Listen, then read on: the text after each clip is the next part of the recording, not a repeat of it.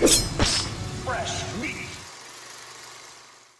He's the gloriously gory Italian horror maestro, whose nearly 50-year career in cult movies earned the respect of adoring fans and high-profile filmmakers alike. In the latest installment of Arrow in the Head's Horror Hall of Fame, we take a look at the uncompromising career of the Godfather of Gore, Lucio Fulci.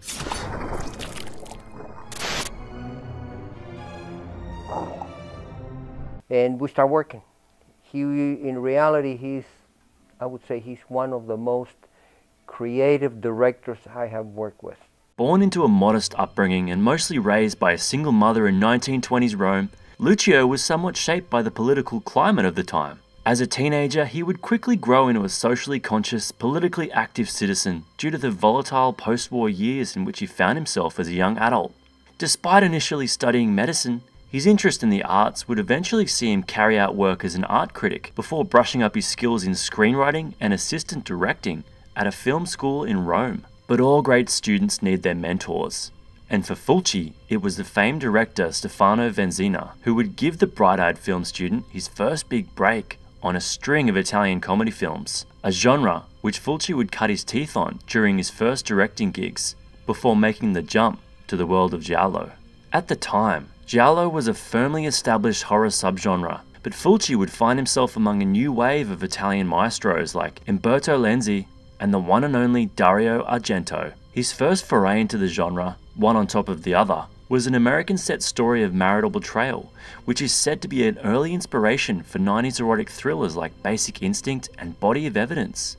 The year in which the film was released, 1969, was a tough one for Fulci, having tragically lost his wife to suicide following a devastating cancer diagnosis she'd received. It sadly wouldn't be an isolated event for Fulci, who experienced more than his fair share of heartbreak over the years. As he set out into the world as a fully fledged horror director, he would quickly establish some recognizable trademarks, the first of which being his gloriously graphic violence. He had a particular attraction to mutilating the human eye in all manner of elaborate ways, and on his second giallo, A Lizard in a Woman's Skin, his frighteningly realistic depiction of mutilated dogs would see him falsely accused of animal cruelty, with the dogs in question turning out to be extremely convincing creations from his special effects team. The other notable theme of his films was the none too subtle disdain shown towards the Catholic Church. This was despite the fact that Fulci himself was actually raised Catholic and even referred to himself as such. The sexually charged Beatrice Cenci was a prime example of this, with the public outcry almost enough to derail his career before it had even begun. Like many of his peers, he would dip his toe into the world of spaghetti westerns, with both Four of the Apocalypse and Silver Saddle, but these were but stepping stones on his way back to the horror genre. Upon which time he would double down on the gore for 1972's Don't Torture a Duckling, a film which would only receive limited release throughout Europe due to its confronting themes. The late 70s would bring with it his first big international hit, albeit under abnormal circumstances. Zombie 2, while a horror film featuring, yes, zombies, and carrying the same name as the Italian release of Dawn of the Dead, wasn't in fact an official sequel to Romero's runaway hit. The misleading marketing campaign for the film was done without the permission of either Fulci or Romero, but the intended result was still achieved.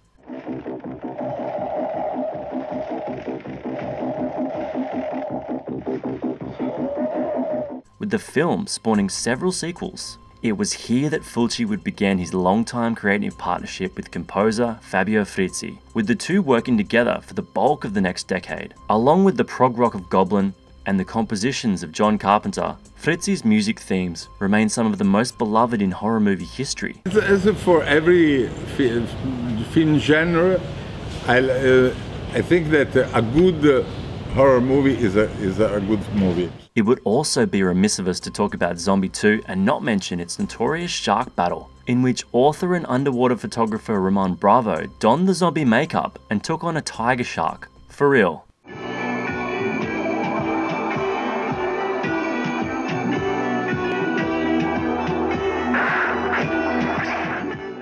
What makes this scene even more remarkable is that Fulci went on the record to say he was against the idea altogether, believing it would simply be too silly for the film. As a result, shooting would fall to second unit, who would go on to pump the shark in question full of tranquilizers to ensure it was placid enough to perform the shots required. The success of Zombie 2 meant that the door to the American market was now somewhat open to Fulci, but with the new territory came new challenges, and that meant censoring a great deal of the director's trademark violence. An R rating would mean larger audiences but more brutal cuts, while an X rating would guarantee Fulci's vision remain intact at the expense of more people seeing his work. The alternative was to release the films unrated, which is exactly how much of Fulci's work was discovered on the grindhouse circuit over the years. You created it, we worked on it.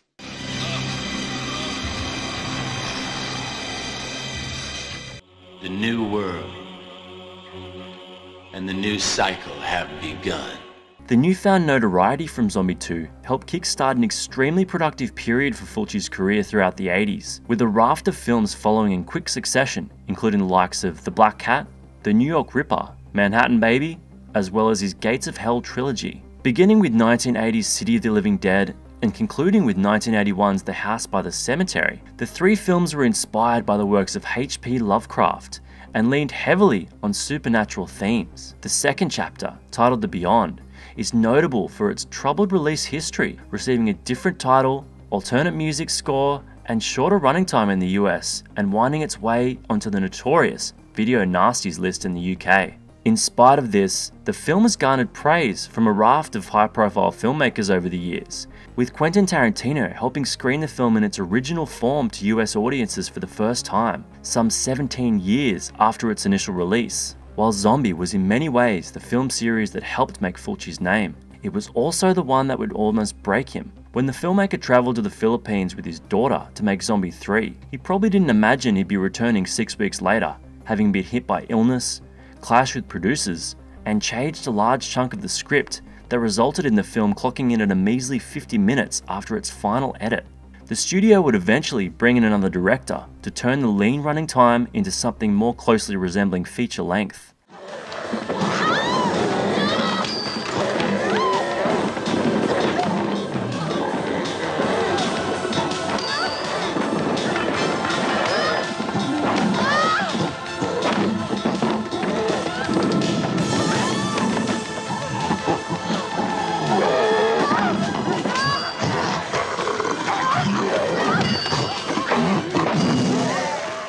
Sadly, this would mark somewhat of a turning point for both Fulci's personal and professional life, some of which was echoed in the meta-musings of his 1990 film, A Cat in the Brain, starring a fictionalized version of the director himself. Films. I've read all the scripts, the screenplays, the notes. I understand now why you're in this state of confusion. Everything and anything having to do with horror is there. The last decade of Fulci's life would be marred by health issues, with the liver problems that had begun to surface on Zombie 3 continuing to plague the ailing director, as well as an ongoing battle with diabetes. There would be some joy in these later years, with Fulci and Dario Argento, two men who had once been adversaries in the giallo genre, pledging to collaborate on a film together. Fulci would begin to write Wax Mask, but his dreams of directing the project would be cut short when he finally succumbed to diabetes-related complications on March 13th, 1996, at the age of 68.